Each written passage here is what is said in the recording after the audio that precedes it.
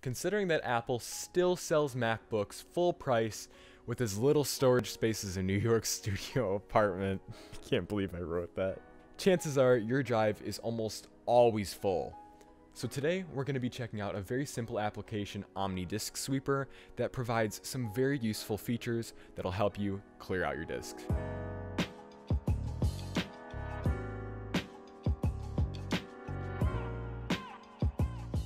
With the release of Mojave, Apple has released a tool that helps you sort through your files, but it's quite limited. The issue is that it doesn't show you any files that you've touched recently, and it doesn't show every file in your system.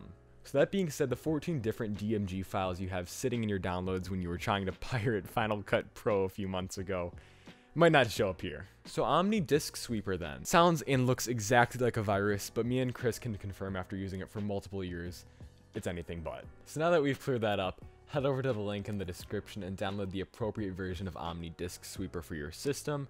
But if you're not already on Mojave, you're really missing out for 3 reasons. Dark mode, it has a dark mode, and it has a dark mode. When you first open OmniDiskSweeper, you should see 2 or more disks, Macintosh HD and OmniDiskSweeper.